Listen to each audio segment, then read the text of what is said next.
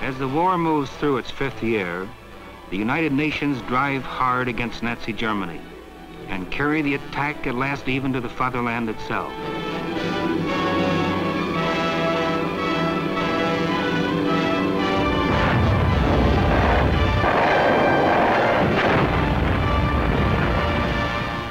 Today, the energy of every German is consumed in total war, for now they know that their only defense against death from machines made by their enemy in America is to surpass American production.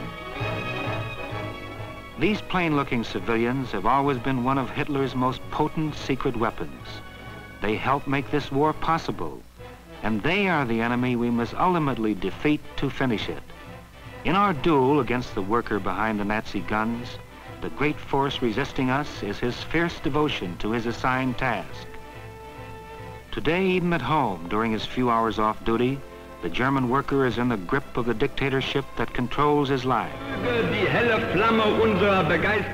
A fury of propaganda exhorts the people to save themselves in the Nazi regime from the hell into which Nazi schemes have plunged them. They are hypnotized with official lies, but the trumpets of attack which shake Germany's very walls stir more sober workers to reflect uneasily on the fate of the Germany that used to be. The land the Nazis took over a dozen years ago was civilized and thriving. It was a leading industrial power of Europe. In Nazi hands, German industry was to be transformed into a fearful power for evil. But before Hitler, workers in plants like the great Krupp works were making steel for peace, for bridges, for modern homes, for automobiles, and for railroads. Germans had inherited a tradition of craftsmanship, and none could fabricate better the precision apparatus and delicate tools of science.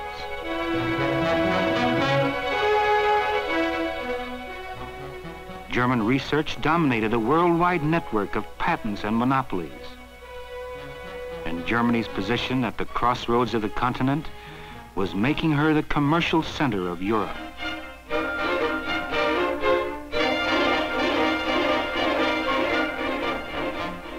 In the early 30s, the capital, Berlin, expressed the vigor of a democratic Germany, recovering slowly but steadily from the First World War. People lived the neat and ordered life for which Germans had always been renowned.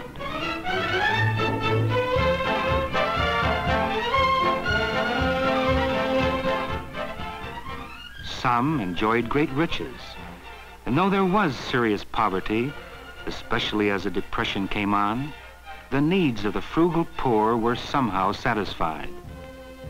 To casual tourists, German nights seemed filled with music and good beer.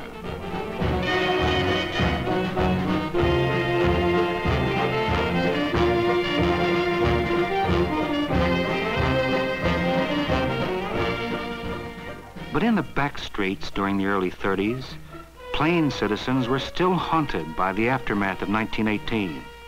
Almost everyone had a plan for better days. The general restlessness often flared up. But the indulgent Republic was content to let things ride. Increasingly appeared the brown shirts of a movement masquerading as a political party, which in the name of discipline promoted fascism. To all comers, the aspiring leader proclaimed that the last war had been lost by treachery at home, that to win the coming war, the German worker must be as strong as the soldier. Those who disagreed must be made to conform. Most did not agree.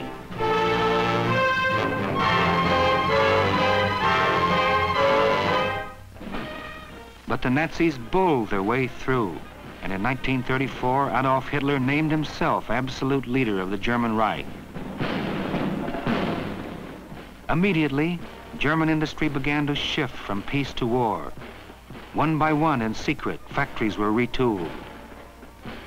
Workers whose unions had been destroyed found themselves drafted into making weapons for the army of Hitler's Germany. In 1936, their hard work bore first fruit when the reconditioned army moved into the Rhineland. No opposition came from a world too anxious for peace. Then, Hitler brazenly occupied his weak neighbors one by one. In triumph, he rode into Vienna.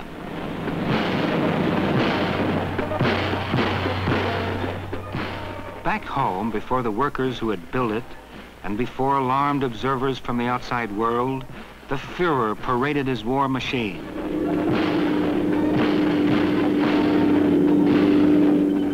Startling indeed was the strength of the Air Force, which had strained the German worker so that the Nazis could blackmail Europe.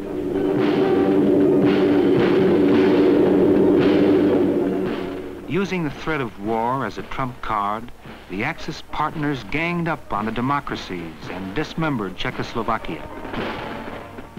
After Munich, many circuses spread before the German worker the glory of his handiwork.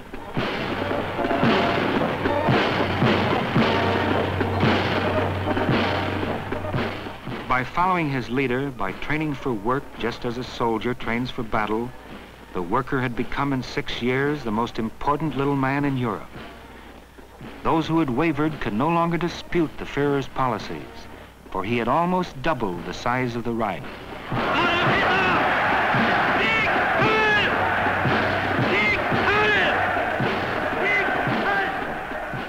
And then, Nazi arrogance goose-stepped into war. None was more amazed than the German worker when his Panzer divisions erased Poland in 18 days. And none was more proud than he when, shifting to the west, the Blitzkrieg cut through the Low Countries and over France with the precision of a well-practiced maneuver.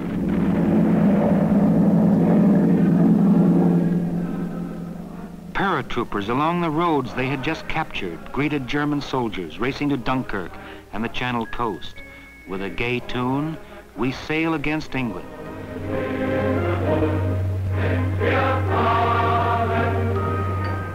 Berlin rang with the same song, for only a tiny island stood between the Hitler-crazed people and their most extravagant dreams.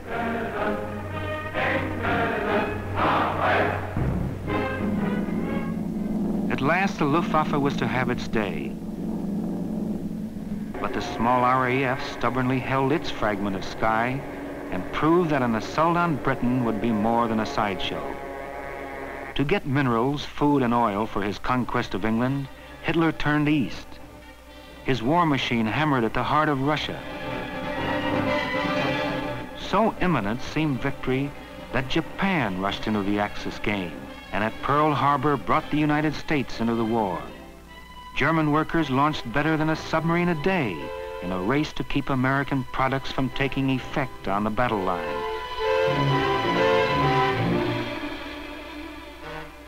When a skipper spotted a convoy, he radioed its position to headquarters in Germany. Other submarines were ordered into the attack area to form a wolf pack.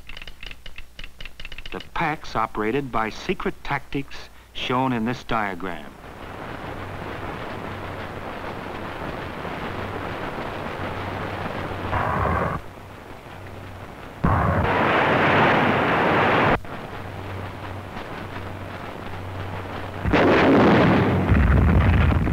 They took so heavy a toll that Allied shipping lanes were almost severed. Every German boy dreamt of becoming a submarine hero. But Nazi submarines ran afoul of the American Navy and the nation of workers behind it. And gradually these two, together with the other United Nations, forced the Nazis to give way.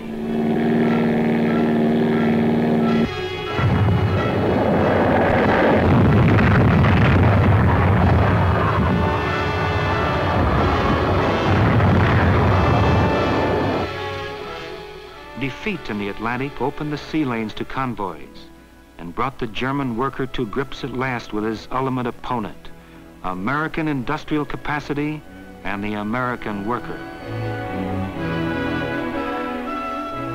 The flood of steel across the Atlantic hardened the many battlefronts on which the Wehrmacht is now at bay.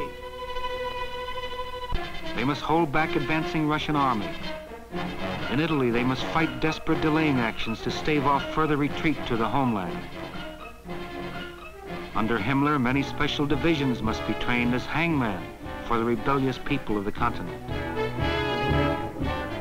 The Luftwaffe is locked in deadly combat with air forces flying from England to lay waste the plants and factories of Germany.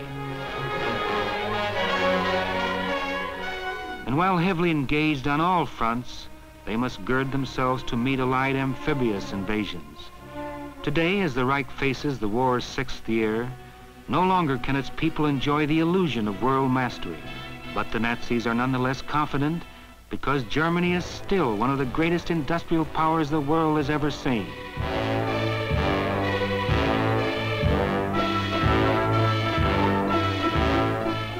In answer to military setbacks, war industry speeds production.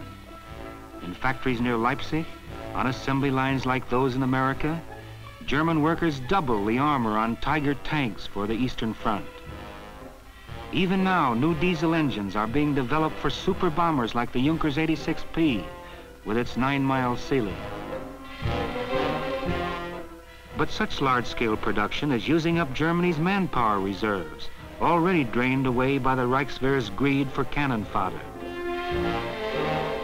With Nazi pomp, they memorialize their hero dead, who by the million have given their lives for Germany and bound all Germans in a blood brotherhood of revenge. The bereaved woman is taken from child breeding in the home to dedicate herself to the fatherland in other forms of production. And Nazi children are made to do their bit until at 16 they are old enough for the armies.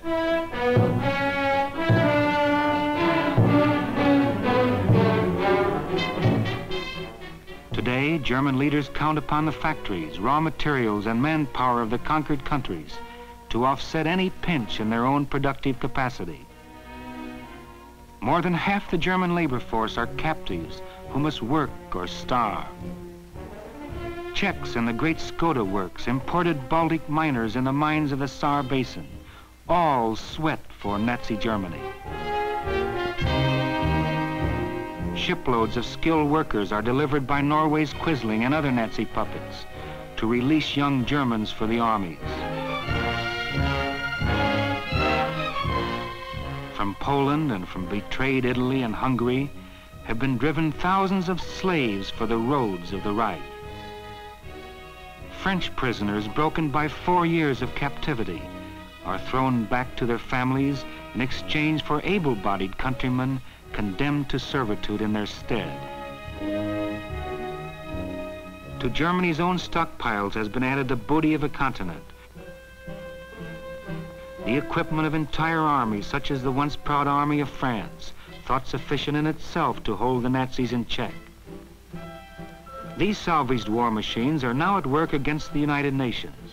With such strength at hand, the Germans do not for a moment think of themselves as beaten. Yet Germany today is not the Germany that set out to conquer the world. They have been compelled to shift their plans. Around themselves they have built the fortress Europe, and within the security of its walls they prepare to make their boldest stand. The ramparts are studded with huge guns, among them not a few from the fabulous Maginot Line. And deep into the interior, engineers have built supporting chains of fortifications. Transported from the bombed areas, vital industries have been so redesigned in groups called complexes that severe bombing may diminish but will not halt production. The German worker now concentrates on weapons of defense, such as the new Focke-Wulf fighter. And also to protect Germany, he builds searchlights and anti-aircraft guns like the Flak 36, which throws a curtain of shells 7 miles high. At the Rheinmetall-Borsig, 16-inch, 50-foot rifles for the Fortress Europe are being assembled.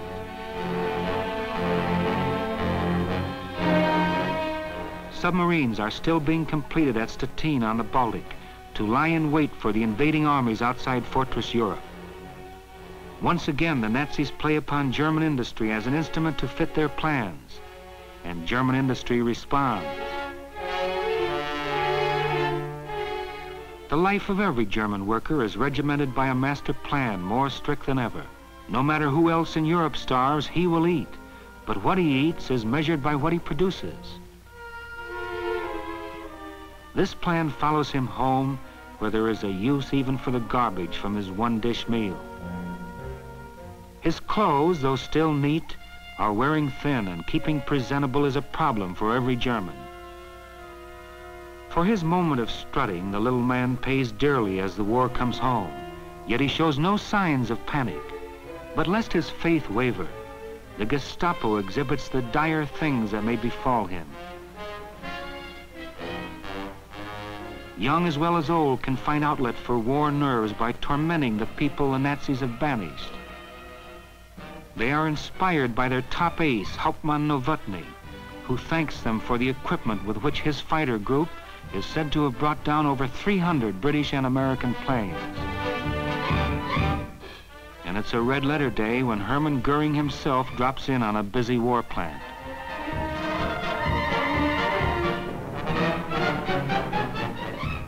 But often, very often now, the air raid alert reminds the workers that there is a weakness in their Nazi paradise. Bombs leak through the roof. They take to the shelters.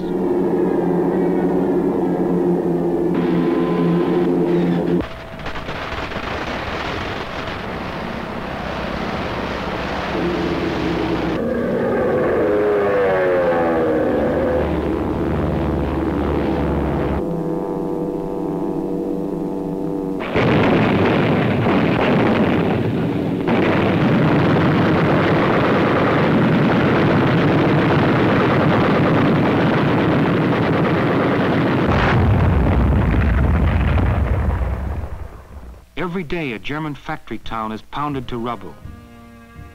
But 12 Spartan years have purposefully hardened them to withstand such ordeals without a crack-up this time on the home front.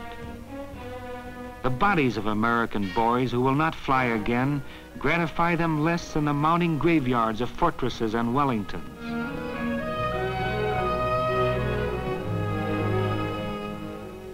Their deliberate plan regards no sacrifice as a loss if in return it exacts a high enough price from the enemy. The same plan governs every phase of their fight today. Even in retreat, they are not a beaten foe. They blast roads and bridges in an orgy of destruction. They lay minefields in the path of their pursuers.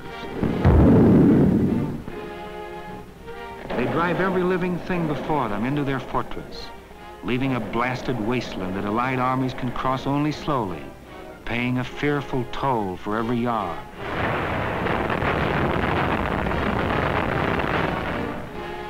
Germany plans to fight the invaders field by field and house by house across the entire continent of Europe. German chieftains know well their present military position makes the time ripe for Allied invasions.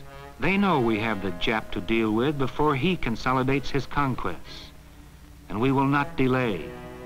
Even if we do dent the fortress wall, they will make their counterattack the real test.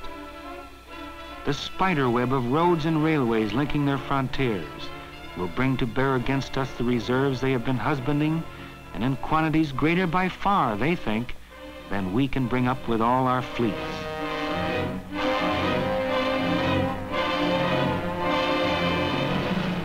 Today, in the heart of Fortress Europe, the masters stage great meetings to honor those Germans who have worked hardest and best.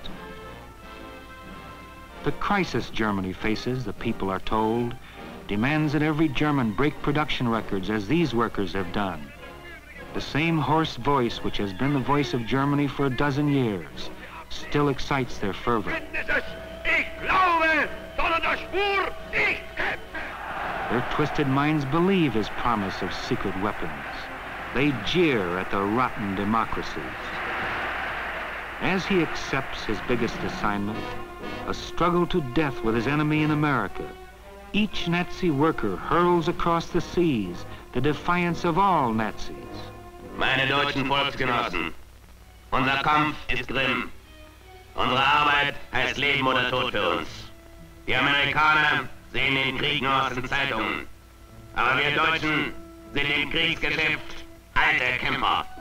Unsere Arbeit wird diesen Amerikanern schon zeigen. Sie fangen jetzt schon an, ihre verweichlichte Lebensart zu vermissen. Sie werden schon müde werden. Amerika wird einen Kompromiss schließen. Sie werden uns um Frieden bitten, solange wir durchhalten. Und wir werden durchhalten. Heil Hitler! Sieg! Sieg!